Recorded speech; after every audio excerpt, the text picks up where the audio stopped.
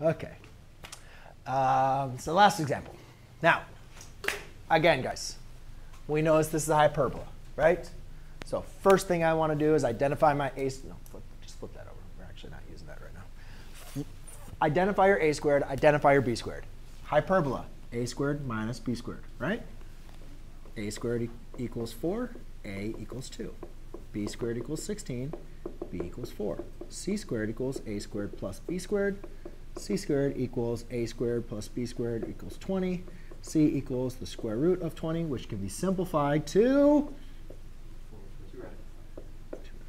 square root of 4 times 5. Square root of 4 would be 2, radical 5, right? That's how quickly, though, we should be able to get to that point. Because in reality, guys, as long as you know a and b, I mean, you're just identifying a squared minus b squared and taking the square roots of stuff. I know the radical still mixes some people up, but if you have questions for that or you get stuck, just come and see me. I'll be more than happy to help you out. The center here, remember, h is always with x, k is always with y. So my center in this case is going to be -3, -2. Now I have enough information to plot. So I find my center, which is -3, -2. Once I find my center, I label it. Now, the next thing I want to do, since my center is not at the origin, the next thing I'm going to want to do is I'm going to want to label my transverse axis.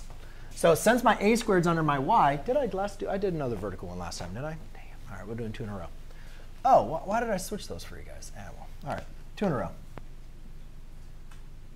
You have a vertical transverse axis, correct? OK, so the distance from my center to my vertices is 2. So I'll go up 2, and I'll go down 2. The distance from my vertex or my center to my foci is 2 square root of 5, which I think for some people is kind of too confusing. So let's talk about square root of 20. Now again, where's square root of 20? Well, let's think about what we know the square root of. We know the square root of 16, which is 4. And we know the square root of 25, which is 5. So would it make sense the square root of 20 is between 4 and 5? Somewhere. And that's about as close as you need to get. Somewhere between 4 and 5.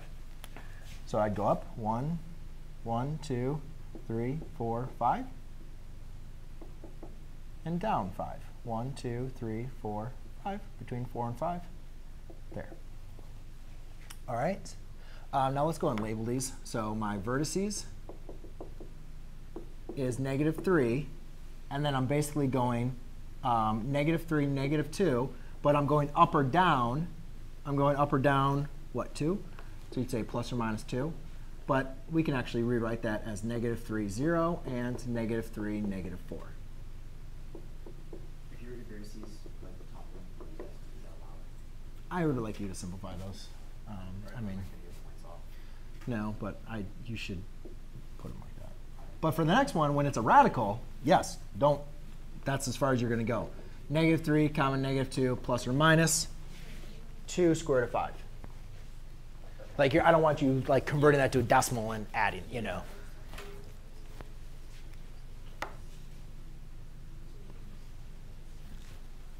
All right, now to find the asymptotes, remember the equation of the asymptote is y equals, I'm just doing that one now, plus or minus a over b times x minus h plus k.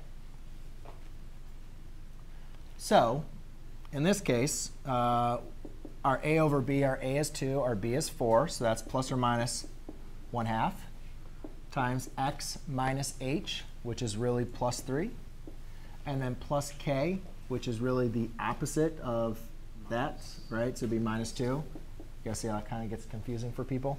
That's why a lot of times I like writing the k over there, so then they see it's that same, yeah, it's the y plus 2, and then you add it over there. That's your equation. Now, to graph this, that's your equation. You can leave it just like that. You don't need to put in slope-intercept form or anything crazy. However, if you're actually to graph this and you're going to put the slope-intercept form, you'd have to distribute, combine with fractions. And to me, it kind of seems like most people feel like that'd be too much work, right? So I think the easiest thing to do is just, all I'm asking you to do is sketch the graph. So let's just find your covertices, which are at 4 away, along your conjugate axis. So 1, 2, 3, 4. 1, 2, 3, 4. And let's just make a box with your covertices. Wait, and there's my vertices down there.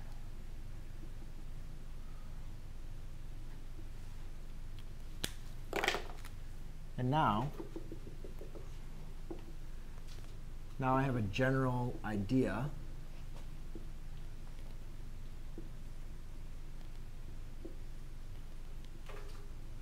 where everything goes. Does everybody see? Do you guys see how, even though I'm going to ask you for an equation of an asymptote, I think the easiest thing to do is just use the box method to graph the asymptotes, right? Sometimes it's not, but that's it. That's all I got for you. But I do want you guys to try one problem because guess what? You guys saw in your quiz